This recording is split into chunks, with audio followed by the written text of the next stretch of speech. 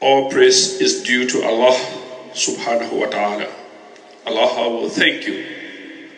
We thank you, we praise you, we ask for your help and your forgiveness.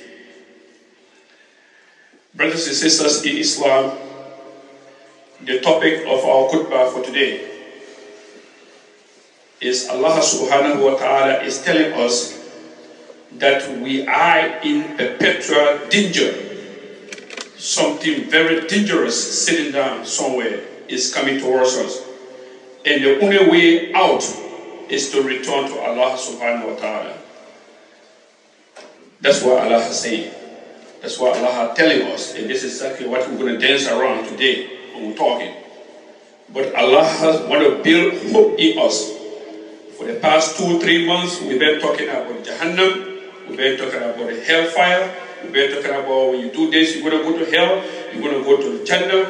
But still, Allah want me to come today and our Imam to come build hope in our brothers. Whatsoever evil you're doing, don't ever you give up. That's what we're trying to say do. But the condition, the precondition of that is you have to return to Allah. That is what we're going to say today. We'll make stories, we'll say verses, we'll say chapters of the Quran, but this is exactly what we're going to do. May Allah make it easy for all of us.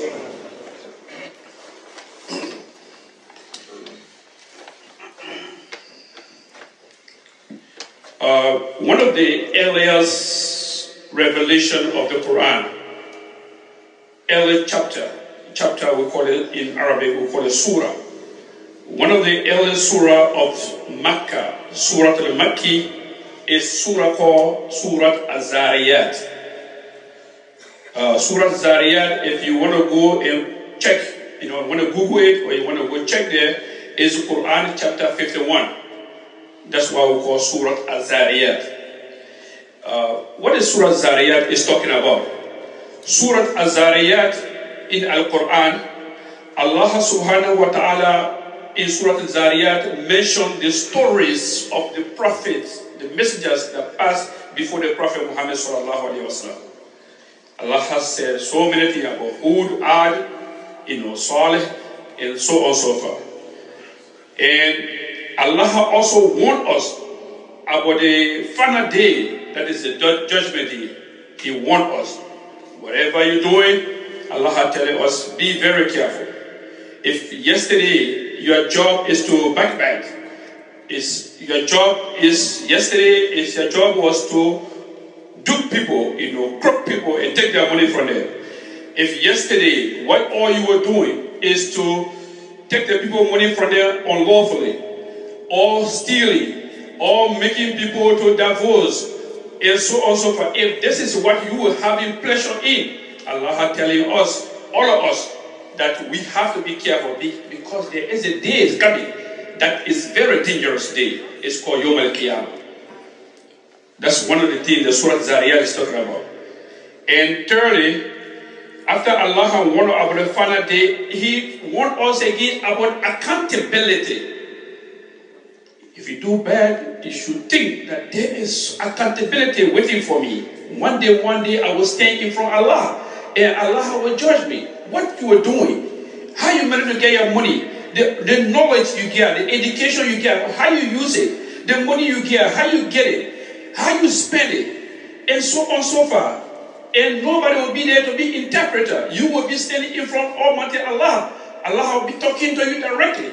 So you should know there is something called accountability. If you're working for an institution, company, and your duty is to be a the person in charge of the money and so on and so forth, you will make sure every cent spent, you give account to it. Oh yes, I took this one, I transport myself, I buy the gas, I bought food for my people, and so on and so forth. That's what I call accountability. Do the same thing with Allah subhanahu wa ta'ala. That's what I call accountability.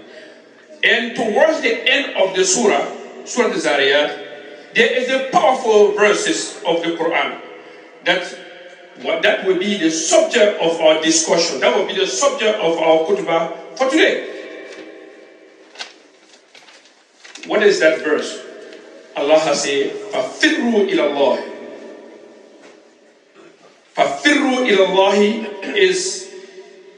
is a verse that the scholars of tafsir, ulama of tafsir, commented on and translated to us. What that means, فَفِرُّوا إِلَى اللَّهِ. It means in English, so flee to Allah. Run away to Allah. There is, let me just give you a simple example.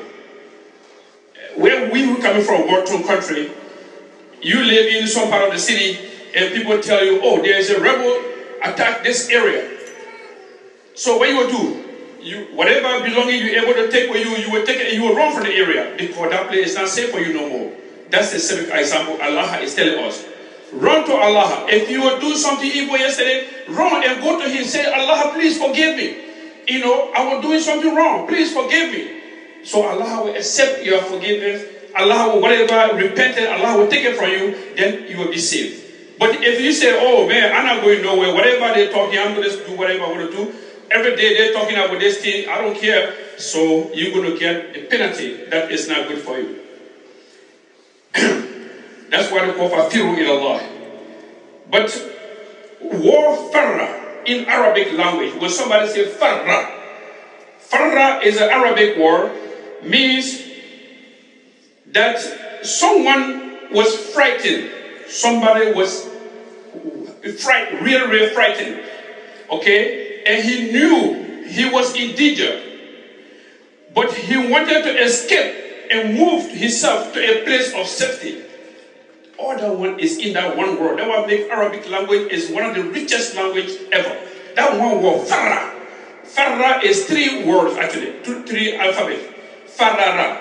But when they make shidda on top of it, it makes farra. So it becomes one word.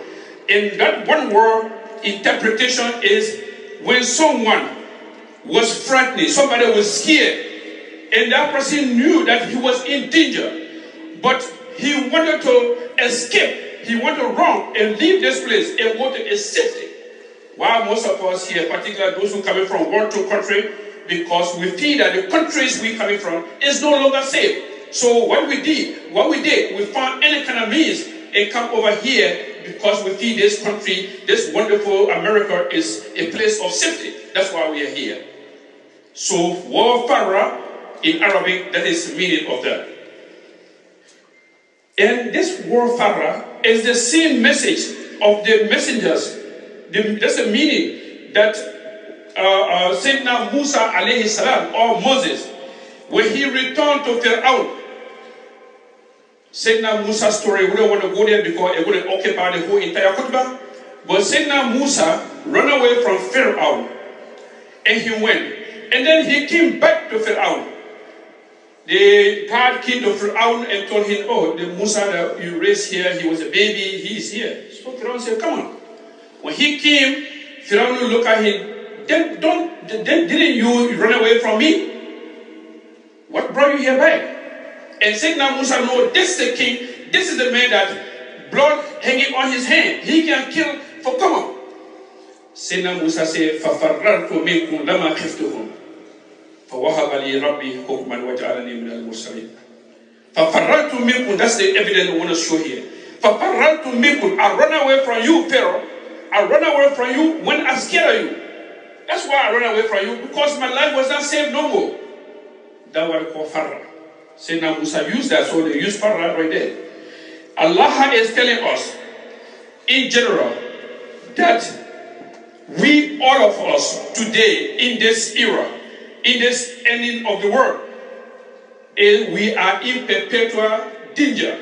We are in very dangerous situation. And the only way out is to turn to Allah subhanahu wa ta'ala. It's a simple mathematics. Allah who created us, Allah who created the whole universe, Allah from Adam all the way to Prophet Muhammad up to now, He is the one, when the sun coming from east and go set in the west, is Allah that doing that. Allah is making you, when you sleep, your woman produce a baby, it is Allah that doing that. Allah is making you to catch, to breathe and catch this air. It is Allah that doing that. That's seeing Allah telling you that you are in danger. So the only way you can get out that danger is to return to Allah. Whatever you were doing yesterday, after the khutbah today, you go home, say, oh, you know what, the Imam was preaching today.